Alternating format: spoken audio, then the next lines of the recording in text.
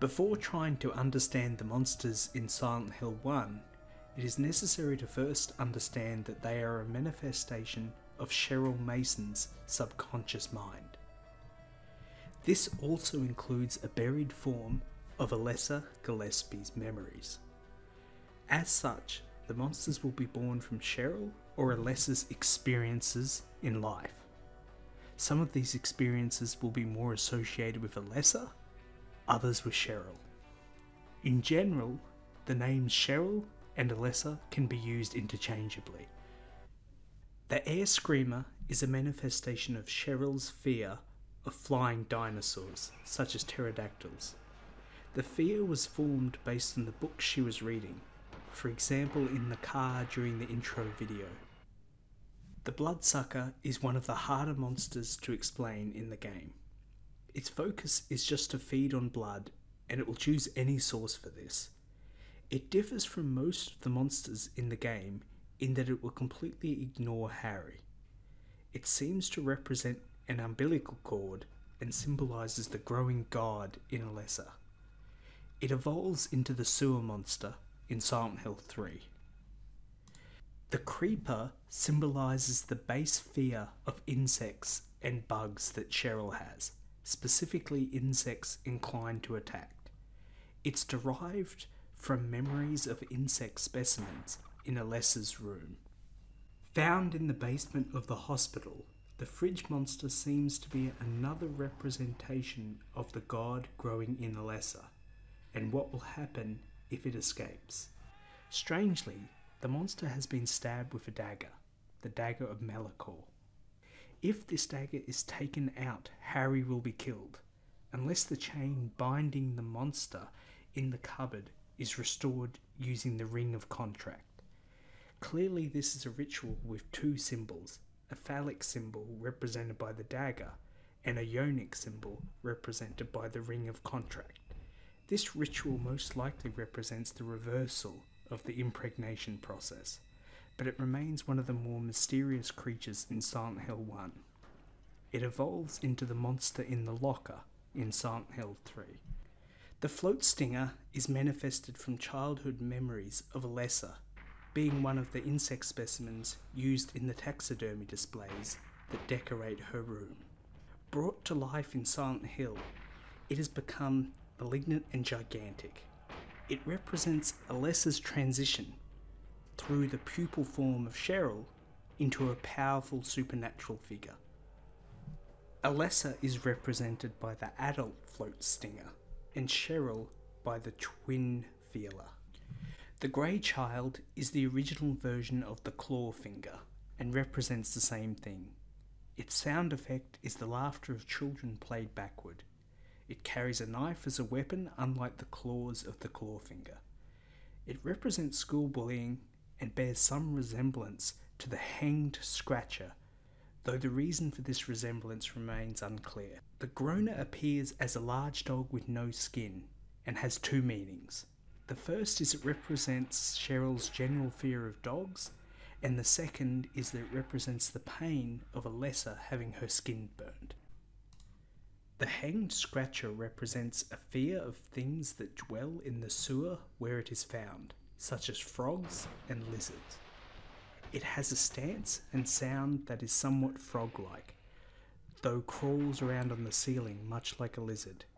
It seems to also be some type of evolution of the Grey Children, but a more corrupted and potent form.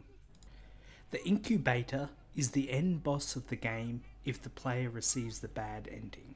It's basically the mother of God and resembles a feminine, angelic figure. It represents Alessa's vision of what the mother of God should look like, and is contrasted with how she actually looks. The incubus in general culture is a demon that impregnates a woman, but is also a liar. It lies in order to impregnate a woman with a demonic seed. Curiously, the incubus in Silent Hill more closely resembles artistic renderings of the demon Baphomet than most portrayals of incubi. In the occult, Baphomet represents the union of sperm and egg, thus pregnancy. It's an interesting symbolism that the incubus is basically the demon Baphomet born as a god. This would suggest that it is a false, demonic god. The larval stalker represents non-physical bullying at school, such as teasing. It teases Harry by running around making squeaking sounds and being difficult to see due to being partially transparent. Found mostly in the school area and rarely in the sewers, the mumbler resembles small demons from fairy tales. It is a representative of Alessa's experiences being bullied by other children during her time in school. As a result of this, it attacks very much like a school bully, grabbing onto and striking at Harry. Interestingly, the sound effect used when the mumbler notices Harry is children's laughter played backwards. The evolved version of the air screamer, the night flutter, appears only in the other world and is considerably strengthened when compared to its counterpart. It has a dual representation of representing the negative view Alessa has of the people around her, and also represents the age difference between Cheryl and Alessa. The night flutter is to the air screamer what Cheryl is to Alessa. Much like the puppet nurse, the parasitized doctor represents Alessa's negative view of hospitals and doctors due to her treatment by them. It attacks using a scalpel as a weapon. Puppet Sybil Bennett is corrupted using a parasite in the same way as the parasitized doctor and puppet nurse. The reason for this is that she is a member of the public institutions that Alessa generally perceives as being evil. Much like the parasitized doctor, the puppet nurse represents Alessa's experiences with the medical system and general fear of hospital staff. Like the parasitized doctor, the puppet nurse is infected with a growth out of it. The exact symbolic meaning of the parasite is debated often, some suggesting it represents Alessa's views of the growing god inside her, or of a general evil demonic growth. In truth, it represents both of these things, as it represents demonic possession, as parasites and possessions go hand in hand. In particular, when it comes to the doctors, nurses and police officers, the parasitic growth represents demonic sabotage of these people by the cult. The interesting thing is that only members of public institutions seem to be able to be infected by the parasite. It seems to be symbolic of a corruption of their roles in these institutions by the cult. Naturally, the nurse and doctors are hunchbacked because they would be leaning over her in any medical procedure. The romper represents Alessa's fear of adults. It runs around trying to grab and tackle Harry to the ground, remaining always in a bent over stance to symbolize an adult leaning down. It's basically like an adult pretending to be the boogeyman. The split head is a manifestation of a creature from a fairy tale Alessa read, in which a knight slew a monster. Harry trying to rescue his daughter symbolizes the knight saving the princess in the story. The split represents the split between Cheryl and Alessa.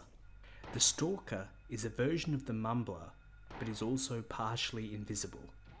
It represents the growing power of the otherworld and the collapse of the normal world. Thus, creatures in the otherworld, in the place nowhere, are starting to become invisible. The twin feeler is the pupae version of the float stinger, and is based on specimens found in Alessa's room.